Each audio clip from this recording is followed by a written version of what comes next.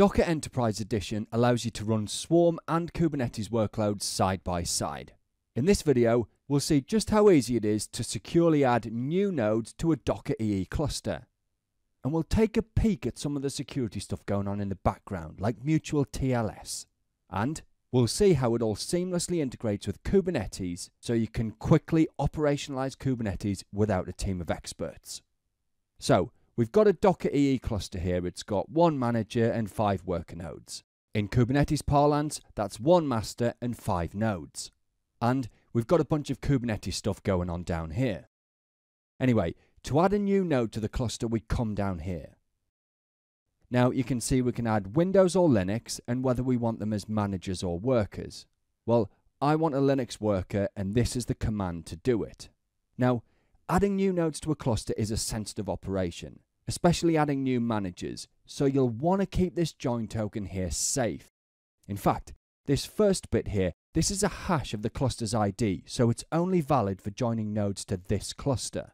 And the second bit here, this is whether we're going to join it as a worker or a manager. Now, it's really easy to rotate them if they get compromised, but it's definitely best to keep them safe in the first place. Anyway, all we do is run that on a new node here. And it's joined. Honestly, it is as simple as that. But make no mistake, behind the scenes, a ton of important security stuff just happened. So, for starters, every new node gets its own client certificate for mutual authentication. That means cluster communications are automatically secured with TLS. You know what, if we run this command here, this is this node's certificate. So in the subject field here, the organization is a hash of the cluster's crypto ID. The organizational unit is the node's role in the cluster. This one's a worker, which is right, yeah, we added it as a worker. And then the canonical name here is the crypto ID of the node itself.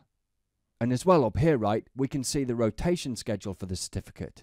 And seriously, Docker EE makes rotating certificates amazingly easy, and it works with either self-signed or certificates from external CAs. Anyway, the important point, every node in the cluster gets a certificate which is used to secure traffic within the cluster. And none of this gets in the way of Kubernetes. So if I download and configure kubectl,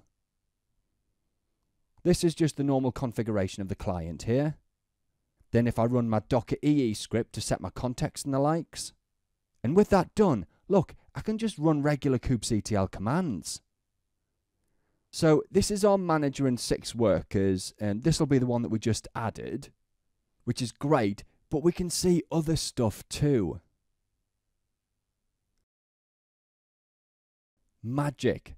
Kubernetes and kubectl all working nicely on top of a secure cluster that's automatically configured with smart security defaults. In fact, on top of the secure join tokens and the mutual TLS that we've shown, all kubectl operations get sent to the Docker EE control plane and are assessed against RBAC policies and the likes. So this is bringing top-class security to Kubernetes and definitely helping you operationalize your Kubernetes environment.